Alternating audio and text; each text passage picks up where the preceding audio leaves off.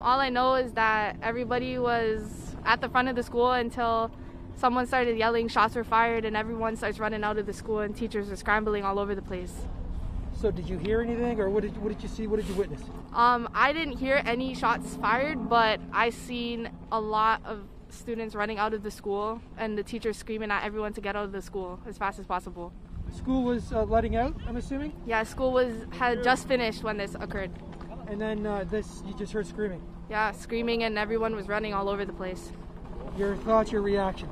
My thoughts are like, wow, this can't be happening for real. And honestly, my main thoughts were like, get out of the school, get away from the situation. Pretty scary situation. Yeah, it was pretty scary. I didn't want any of my friends to get hurt.